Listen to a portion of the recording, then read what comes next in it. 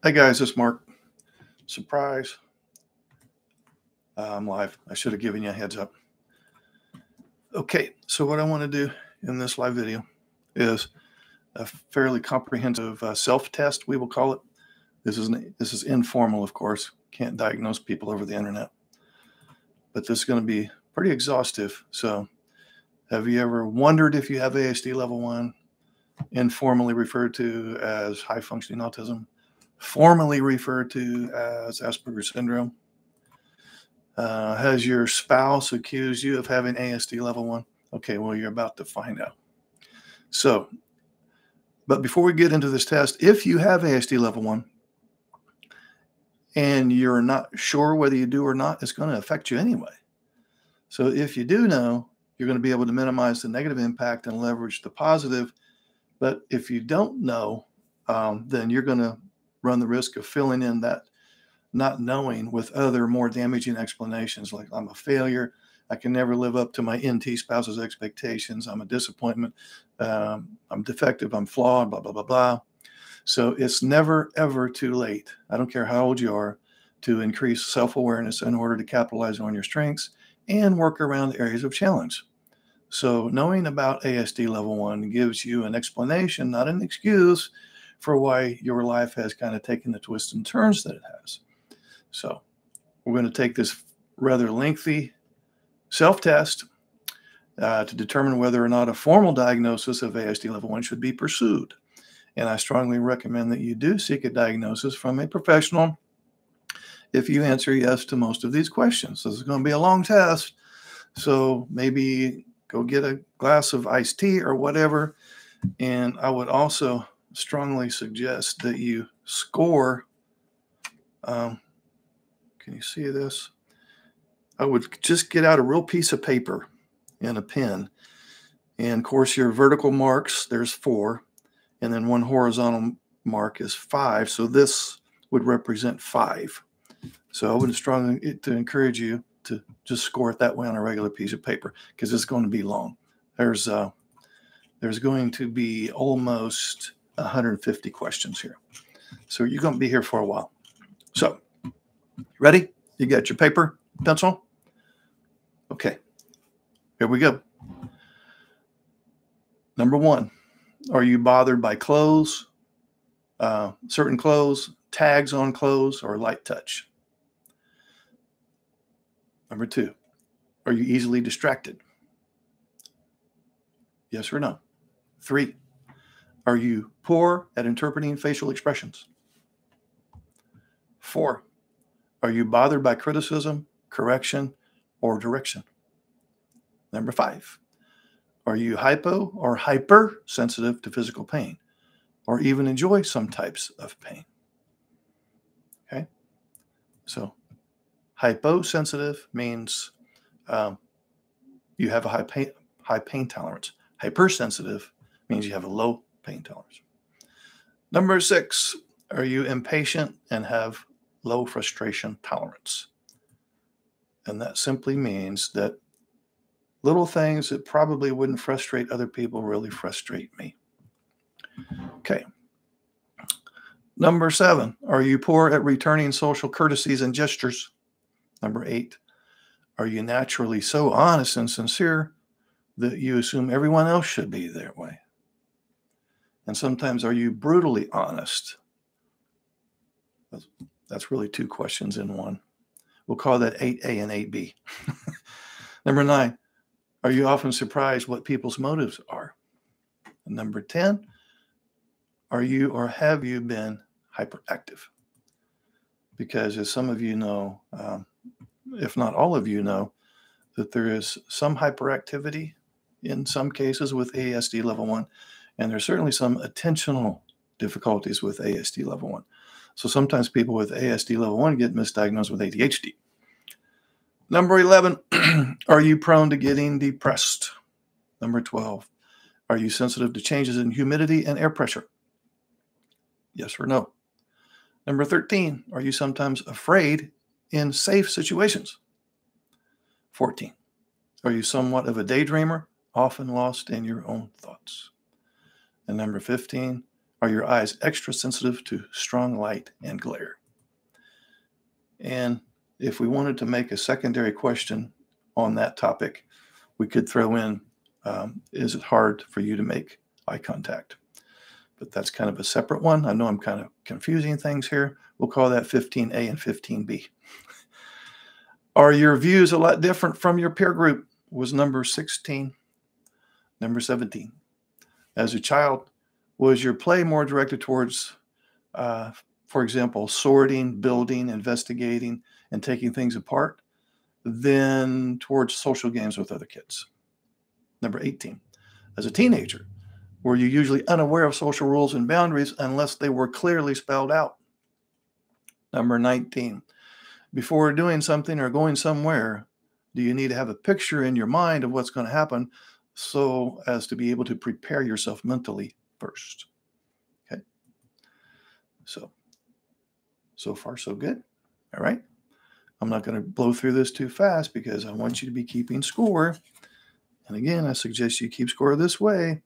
4 vertical marks, 1 horizontal mark equals 5. We got a long way to go. Okay. Let's see. Where did we leave off? Number 20. Do you easily forget verbal instructions? 21. Do others often misunderstand you? 22. Do people comment on your unusual mannerisms or habits? 23. Do people often tell you that you keep going on and on and on about the same thing? Usually your special interest. 24. Do people sometimes think you're smiling at the wrong occasion? 25. Do people think you are aloof and distant? 26. Do recently heard tunes or rhythms tend to stick and replay themselves repeatedly in your head? 27. Do you avoid talking face to face with someone you don't know very well? 28. Do you become frustrated if an activity that is important to you gets interrupted? 29. Do you bite your lip, cheek, or tongue when thinking or when you're anxious or nervous about something? Or do you have any other kind of a tic when you're anxious?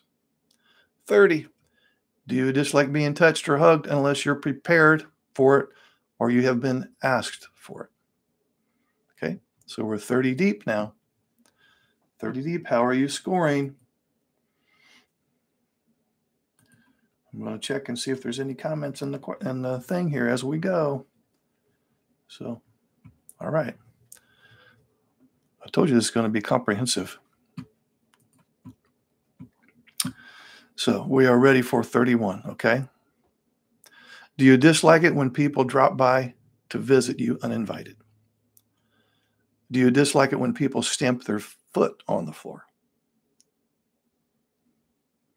Do you dislike shaking hands with strangers? Number 34. Do you dislike when people walk behind you? 35. Do you dislike working while being observed? 36. Do you drop things when your attention is on other things? Number 37. Do you get bored with gossip or idle chit-chat? 38. Do you dread meeting new people? 39. Do you enjoy mimicking animal sounds? I know some of these questions are really weird. But these are some of the subtle nuances that are behind the curtain of ASD level 1. Not for everyone, of course. You're not going to answer yes to every one of these. Number 40, do you avoid team sports? 41, do you enjoy walking on your toes? 42, do you enjoy watching a spinning or blinking object? 43, do you expect other people to know your thoughts, experiences, and opinions without you having to tell them? In other words, you just assume that everybody's thinking the same thing that you're thinking. 44, do you feel an urge to correct people with accurate facts, numbers, spelling, grammar, and so on when they get something wrong? Okay, and number 45, do you feel an urge to peel flakes off yourself and others? Talking about dead skin. I think that would be an example. I know that one's really weird. 46, do you fiddle with things? 47, do you find it difficult to figure out how to behave in various situations? That was 47. 48, do you find it difficult to take messages on the telephone and pass them on correctly? And 49, do you find it difficult to take notes in lectures? So we've hit the 49-minute mark, 49 number mark. So how are you scoring? Okay. And this is the last time I'll show you this. I would be scoring it this way. 4 vertical marks plus 1 horizontal mark. This would be 5. So this is a long test, and so it's going to be kind of hard to score if you're just going to write down 1 mark for every yes. Number 50, do you find it disturbing or upsetting when others show up either late or sooner than you agreed? 51, do you find it easier to understand and communicate with odd and unusual people than with ordinary people? 52, do you find it difficult to describe your feelings? 53, do you find it difficult to do more than one thing at once? 54, do you find it hard to be emotionally close to other people? 55, do you find it hard to recognize phone numbers when said in a different way? 56, do you find it hard to tell the age of people? 57, do you find it unnatural to wave or say hi when you meet people? 58, do you find it very hard to learn things that you're not interested in? 59, do you find the norms of hygiene too strict? And number 60, do you find yourself uncomfortable in romantic situations? Okay. So far so good. Okay, I'm not going to blow through this too fast because I really want you to get an accurate score. If you're watching this video after the fact, currently at 1:57 p.m. Eastern Standard Time on 11/20 of 2023, I'm live. But if you watch at any point after that, then stop it at the very beginning of the video and get your paper so you can score this correctly. 61, do you get confused by several verbal instructions at the same time? 62, do you get frustrated if you can't sit in your favorite seat? 63, do you get very tired after socializing and need to regenerate alone?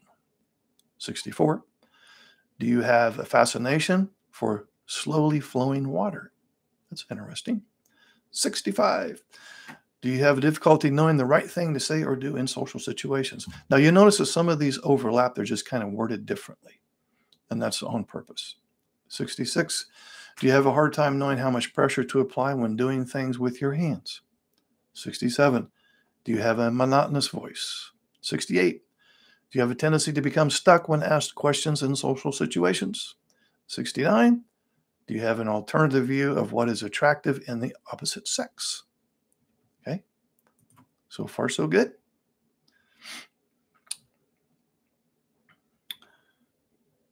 Audio is cutting out a bit. Oh, well, that stinks. I connect with about 25 to 35% of these so far. Okay. I don't know what to do about the audio. I'm sorry. That's going to really cause a problem. Maybe I need to talk closer. So let's see. We're ready for 70. Do you have an avid perseverance in gathering and cataloging information on a topic of interest? Number 71, do you have a lack of interest for current fashions? 72, do you have atypical or irregular sleeping patterns that deviate from the 24-hour cycle? 73, do you have certain routines which you need to follow? 74, do you have difficulties filtering out background noise when talking to someone? And 75, do you have difficulties imitating and timing the movements of others? For example, when learning the new dance steps or when you're in a gym class. So we're ready for 76. And Merlin says audio is cutting out a bit. So what I'm going to do based on that, thank you for telling me, is this questionnaire that I'm going through today, I'll be sure to put it in the notes underneath this video, at the end of this video. So if you didn't quite hear some of these questions, you just look in the comment section below this video when I get done making it here, and I'll put them in there so you can, if you miss something, you can catch it. Okay, I believe we are ready for 76. Do you have difficulties judging distances, height, depth, or speed? 77. Do you have difficulties with activities requiring manual precision? For example, sewing, tying shoelaces, fastening buttons, handling small objects, and so on. Okay, 78. Do you have difficulty accepting criticism, correction, and direction? 79. Do you have difficulty describing and summarizing things? For example, events, conversations, or something you read. Okay. Another way of saying that is, with the reading part, is reading comprehension. So 79B could be, do you have reading comprehension problems? Number 80 rather, do you have extra sensitive hearing? That's one of mine. I can hear a dog barking 5 miles away. 81. Do you have one special talent which you have emphasized and worked on, possibly to the exclusion of most other things? 82. Do you have poor awareness or body control and a tendency to fall, stumble, or bump into things? 83. Do you have problems filling out forms? 84. Do you have problems finding your way to new places? 85. Do you have problems recognizing faces? 86. Do you have problems starting or finishing projects? 87. Do you have problems with timing and conversations? 88. Do you have strong attachments to certain favorite objects? 89. Do you have trouble reading clocks? Okay, I'm going to pause there for a second.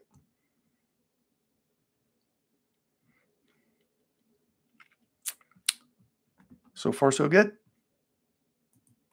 Okay. 90. Do you have trouble with authority? 91. Do you have unusual sexual preferences? 92.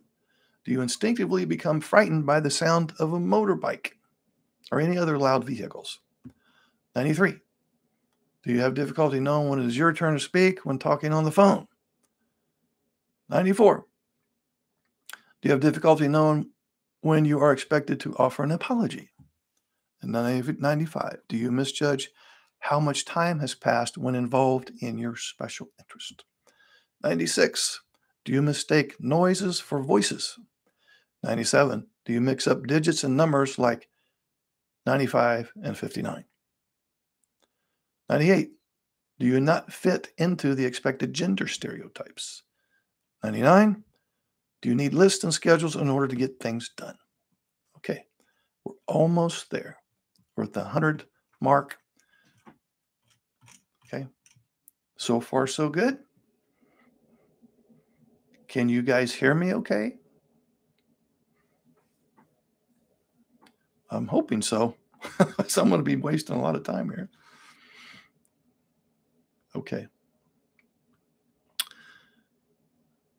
We will now continue, and I'm going to pause periodically because I don't want to blow through this so fast that it cracks your brain.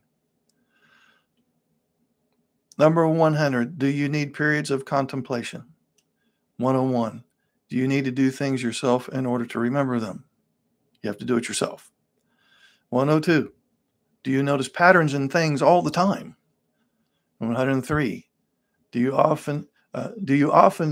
is it the case that you often don't know where to put your arms? 104, do you often feel out of sync with others? 105, do you often have lots of thoughts that you find hard to verbalize? 106, do you or others think that you have unconventional ways of solving problems? And by the way, as I go through these, I'm not going to go through which ones cause problems and which ones are actually assets. So some of these things that I'm listing are actually strengths that come with ASD level 1. 106 would be one of those where you problem solve in very unconventional ways. That's another way of saying you think outside the box. 107, do you or others think that you have unusual eating habits? 108, do you pace? In other words, when you're thinking about something or when you're anxious, you pace. 109, do you prefer to do things on your own, even if you could use others' help or expertise? 110, do you prefer to wear the same clothes or eat the same food many days in a row? Okay. So far, so good. All right.